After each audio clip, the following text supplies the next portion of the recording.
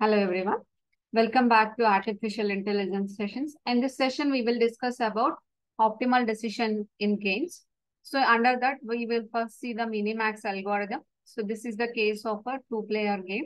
And for multiple players, whenever we have multiple players, so then how to take the optimal decision in those games also we will see. Let us get into the details. So first, let us see the Minimax algorithm followed by an example also we will see. So this is the Minimax algorithm.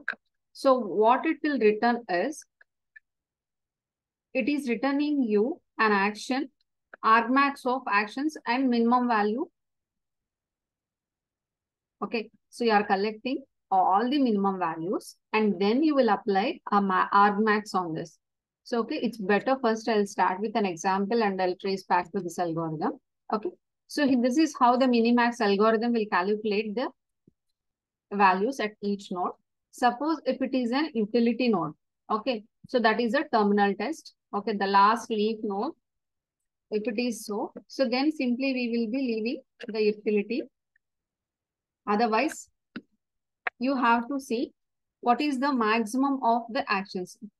Okay, so if it is a max player, so then to see the result, okay, and then whatever is the maximum value that you have to take. Max player will always try to maximize the profit. So among the results, whichever is maximum, that has to be taken by the max player. Similarly, the min player. So he has to observe the result of any state with respect to all the actions. Okay, in one state, suppose if you have 2-3 branches or 2-3 children. So then among all those children, whichever is giving you a better value, so that we will take as the result. And then what the min player has to do, he has to choose the minimum among all those. So now let's apply on this particular example. So here always we have the leaf nodes at, we have values at the leaf nodes, right?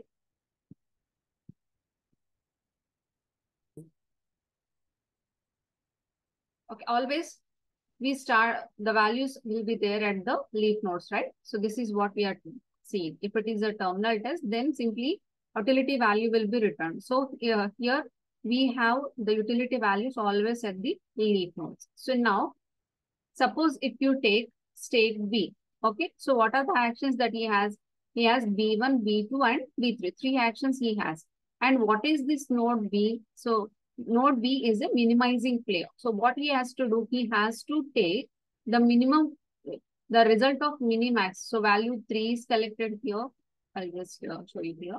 So the values that will be returned here is 3, 12 and 8. So these 3 values are returned to this minimizing node. And here the player has to pick a minimum value. So among these 3, what is the minimum value? 3 is minimum. So that will become the value of this node. Okay. So initially value of V is minus infinity. Okay. So under actions, what he is doing? So okay, minimizing player. So what he has to do?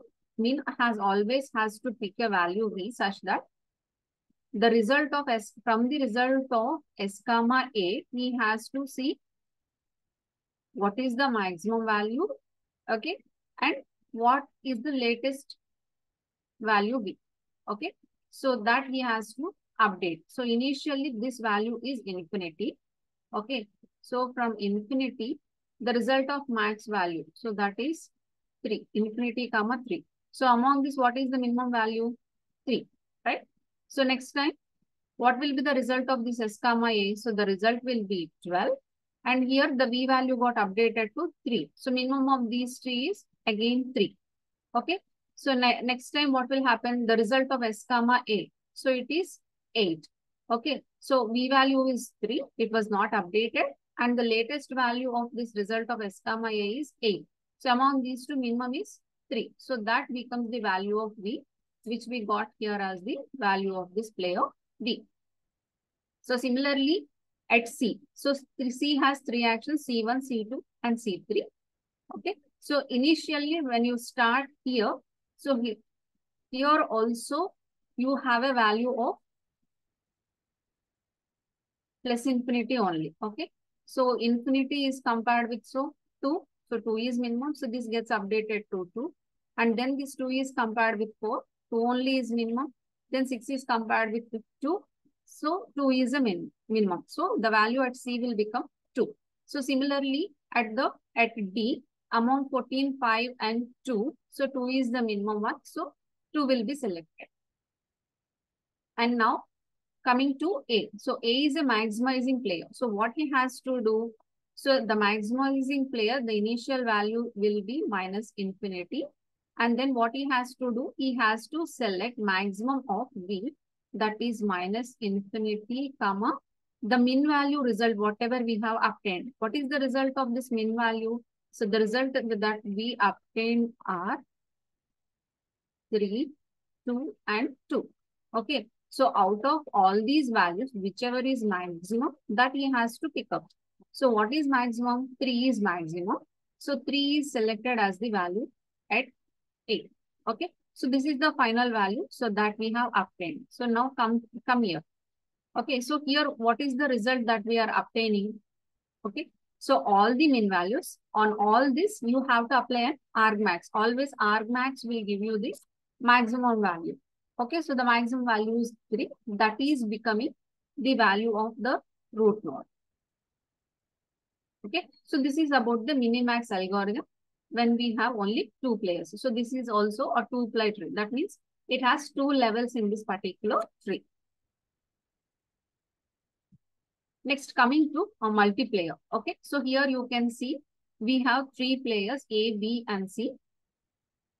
So now always we will start with the terminal, right? So why we are starting with the terminal? So this is the depth first search tree. Okay, so always this game trees will follow the DFS strategy. So we will start moving to the last branch.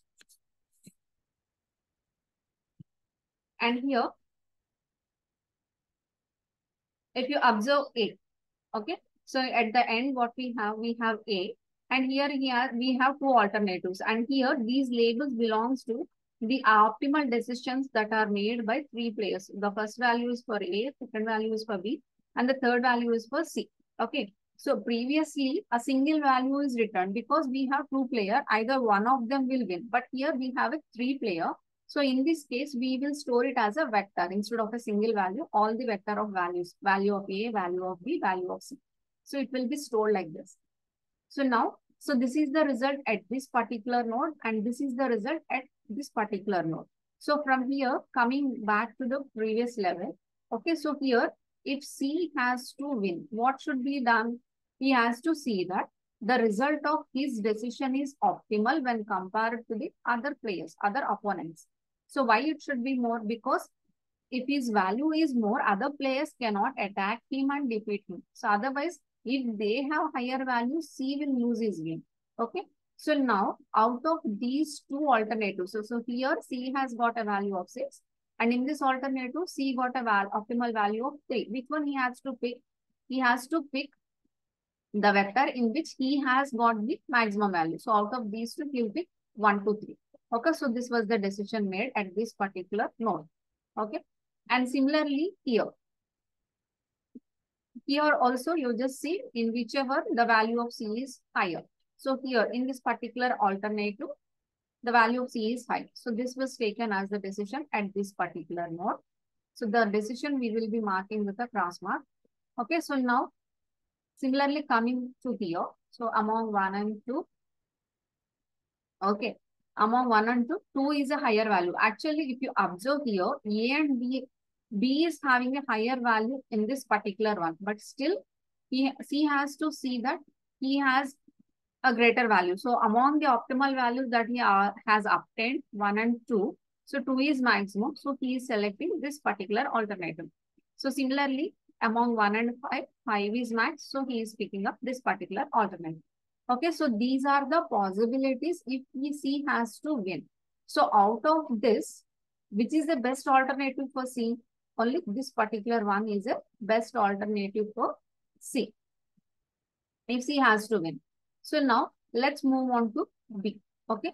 So when B is playing, the alternatives that we will be seeing is this particular level. Okay.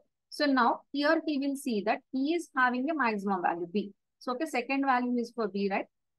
So here the optimal value that B has is 2 and here 1. So which is maximum? 2 is maximum. So he will pick this particular vector, that is 1 to 6.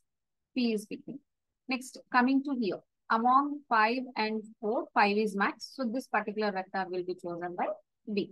Okay. So this is the strategy B has to win. So now coming to the root node. So here, who is the player playing? A is the player. Okay. What he has to do? He has to see that he has a higher value. Okay. So where he has a higher value, so if you observe the values of both A's, okay, so both are equal. So he can pick on any alternative since it is D of S. So always it will choose the first one. So 1 to 6 is picked on. And this is the final decision that he has.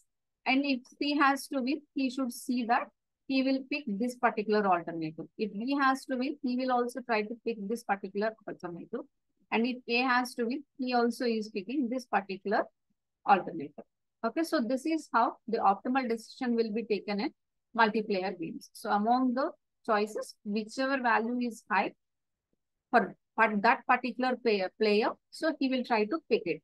And at max, he will be seeing that other players are not having a value higher than that particular player. If not possible, among the alternatives, whichever value is optimal for that particular player, he will pick on that. Okay, hope you followed. If you have any queries, please let me know in the comment section. And here I am following Russell Norvin textbook. Okay, so if any clashes with some other universities, please let me know so that I can try to put your textbook content also into the slides. Thank you.